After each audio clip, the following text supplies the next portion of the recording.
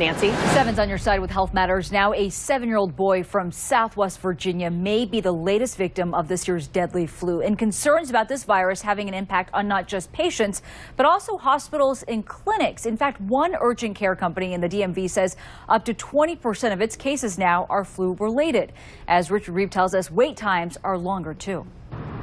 Well, that's right. At this patient-first urgent care in Alexandria, the wait times can be as long as an hour. The flu definitely having an impact, not just on patients, but also trying to prevent that virus from spreading.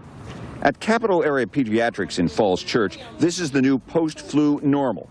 Every surface given frequent disinfectant cleaning. Face masks available for patient use. Doctors here see up to 100 patients a day, and the flu is definitely having an impact.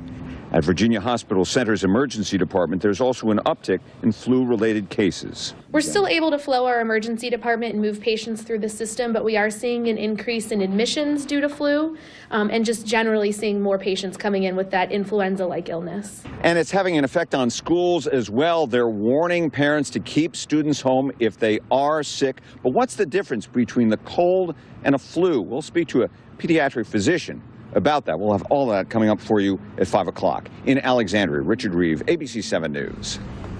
And meanwhile, take a look at this.